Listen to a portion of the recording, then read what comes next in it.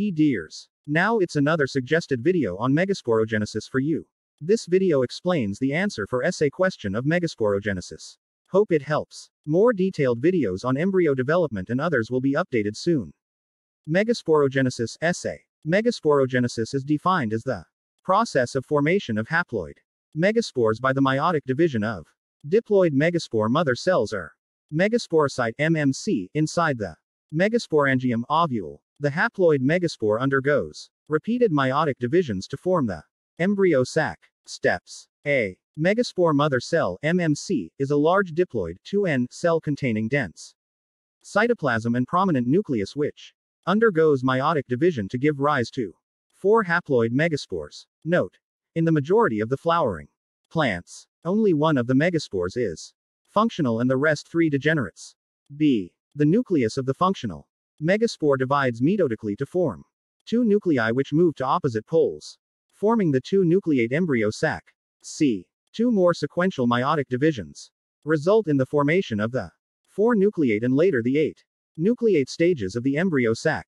D. These meiotic divisions are strictly free nuclear. That is, nuclear divisions are not followed immediately by cell wall formation. E. After the 8-nucleated stage, the cell walls are formed, which results in the formation of a typical female gametophyte or embryo sac.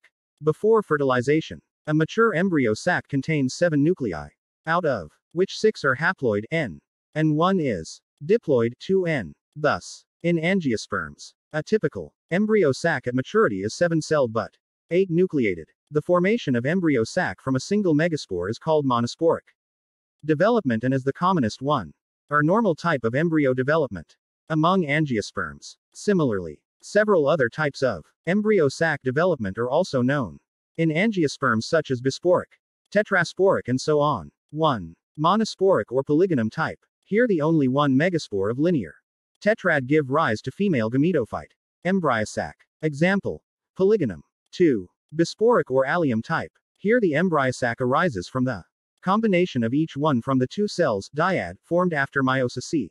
The other 2 gets degenerated. Example: allium. Tetrasporic or adoxa type. Here all the 4 megaspore nuclei takes in the formation of embryo sac. Example: adoxa. During fertilization, the haploid male gamete present inside the pollen grain and the haploid female gamete present inside the ovule fuse together to form the diploid zygote. The diagrammatic representation of normal female gametophyte formation is shown here. Hope all enjoyed and it helps.